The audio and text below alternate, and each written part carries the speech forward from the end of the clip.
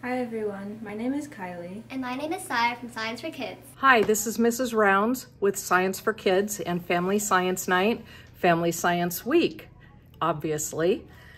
Today, I'm going to talk to you about ice cubes on a rope. So what you need is your rope, you need your salt packets, and you need a cup filled with water, and you want lots of ice cubes in there, okay? You want your water to be super duper cold in order for this to work. All right, so let's get right down to it. First, you're going to place your string over and on the ice cube. It has to touch the ice cube, so make sure it's really on the ice cube right there. See that? Then I'm gonna take my packet and I'm gonna put it in my hand like that. And then you just wanna sprinkle a little bit over it.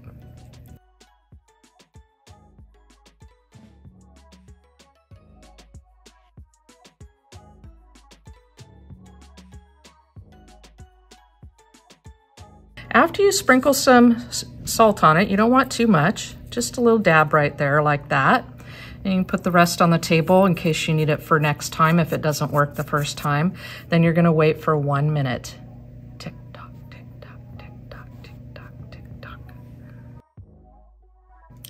Okay, 1 minute has passed, but we are not going to pick up the rope. You're gonna take one finger and one finger only, and you're going to push down on the ice cube far enough that the water comes up and touches the string, and then you're gonna let go.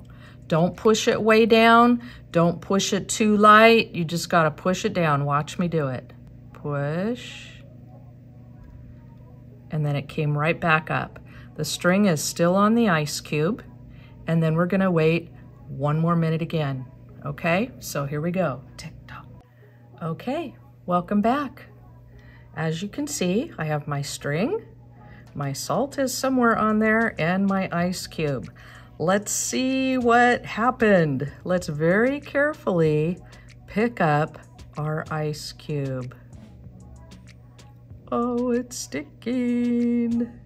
Ta-da! So how does this experiment work? Well, the ice cube is essentially water in its solid state, and when salt is placed on ice, it changes the freezing point of the water. This results in the ice melting and refreezing onto the rope when you add in the salt.